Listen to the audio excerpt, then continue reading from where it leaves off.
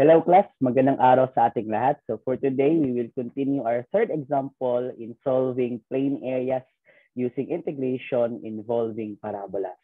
So, recap lang natin saglit, di ba? So standard equation of parabolas natin, for example, if it is in concave upward, that is x squared is equivalent to 4ay. If that is negative, that is concave downward. Di ba? So magagamit natin ito mamaya. Next thing is if it is concave to the right, that is y squared is equivalent to 4ax. If it is negative, that is concave to the left. Diba? Okay, so let us proceed sa ating example number 3. So here, find the area bounded by the parabolas. Y is equivalent to 6x minus x squared and y is equivalent to x squared minus 2x. So as you can see, we are dealing with two parabolas. Diba? So first thing that we need to do is to graph, 'di ba? Alam na dapat natin yung figure in order for us to know if vertical strip ba yung gagamitin natin or horizontal strip. So therefore, ang first thing na gagawin natin is isulat lang natin siya and label natin sino yung gagamitin natin as equation number 1 and sino din sa equation number 2. So ito yung gagamitin ko na equation number 1 and then this one is our graph number 2 or our equation number 2. So tip lang, okay siya na magka-interchange yung pag-label mo, dapat consistent ka lang. Okay? So pwede na ito yung equation number 1 mo and then ito din yung equation number 2. Okay? So erase ko lang class.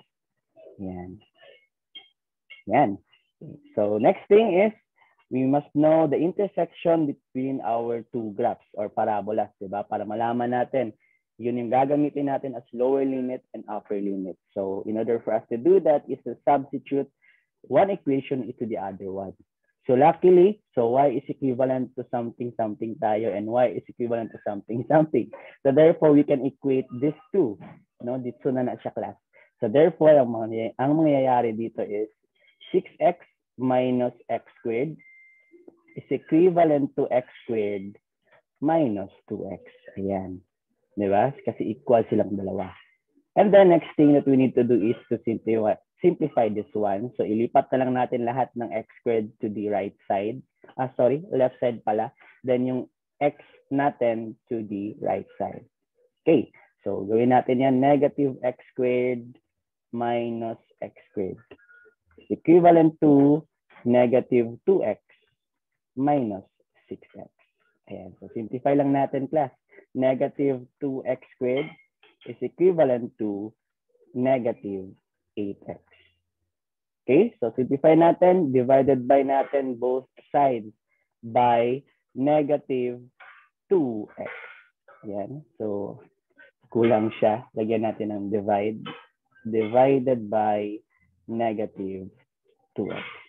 Ayan. Okay? So therefore, ang mangyayari dito is that x, no, cancel out. So para mas maganda class, ilagay na lang natin sa ilalim. Diba? So divided by negative 2x. And this one is also negative 2x. Ayan. Much better, no? So much pa, better pa. So cancel out. Cancel one. Cancel this out. Cancel out. How about this one? Cancel out natin to. Therefore, our x would be negative 8 divided by negative 2. So therefore, that would be 4.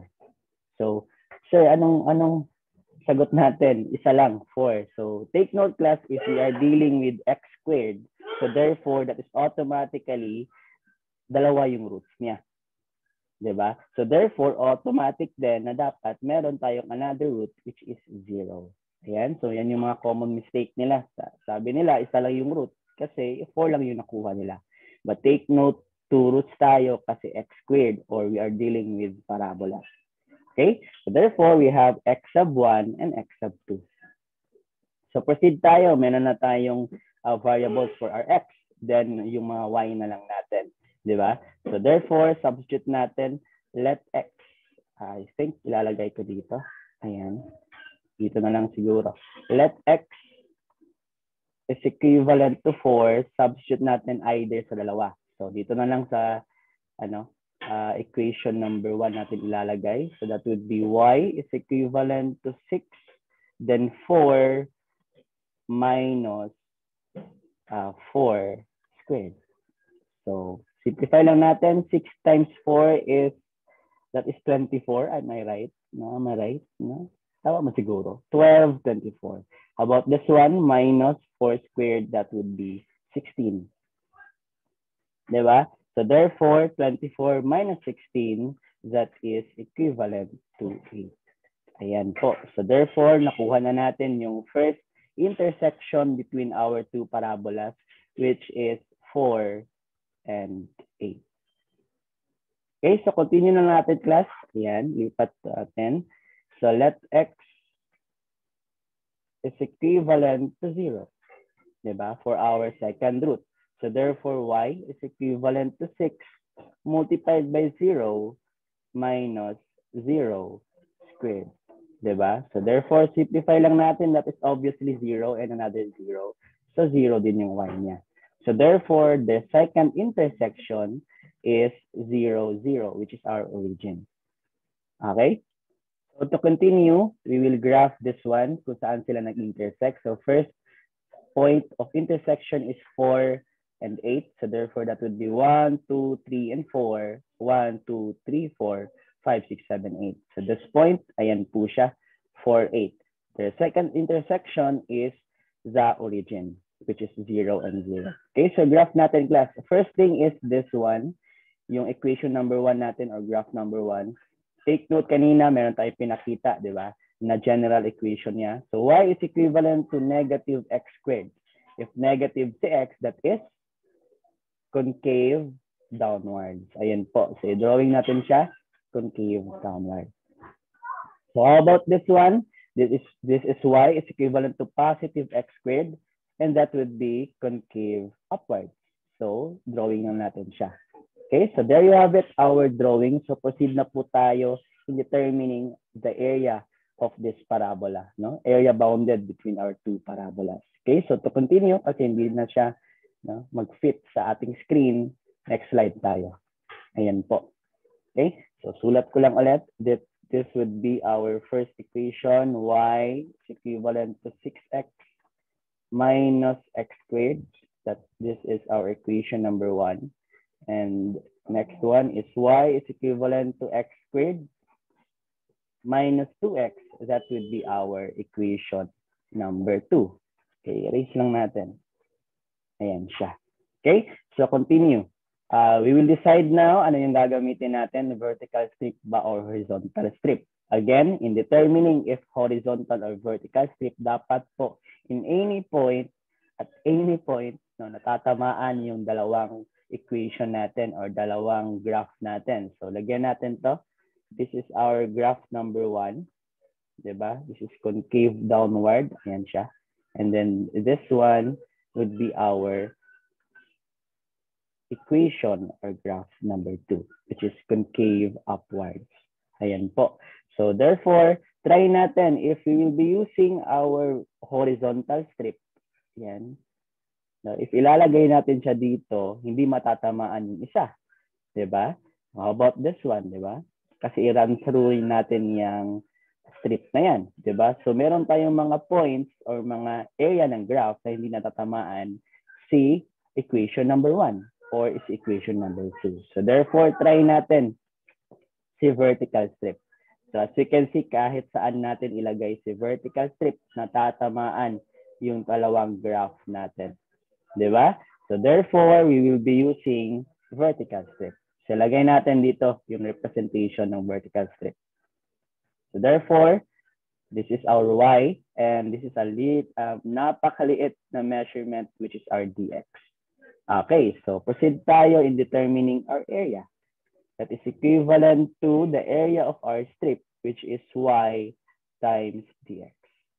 And then gagamitan natin, di ba, from lower limit, which is this one, to the left side, no? Strip, strip, strip. Maraming strip yan, a combination of all the strips coming from the left side, papuntang right side. Diba? So, the summation of that strips would be the operation, which is integration.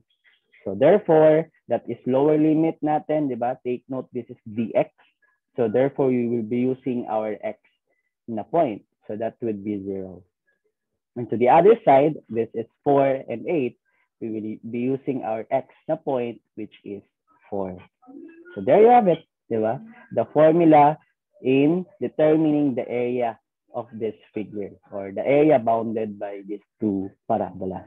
So continue lang po natin. Take note, we need to define our y na dapat involved si equation number 1 and equation number 2. And then for this one is our x-axis. So lalagyan natin siya ng measurement. First one is, ayan po.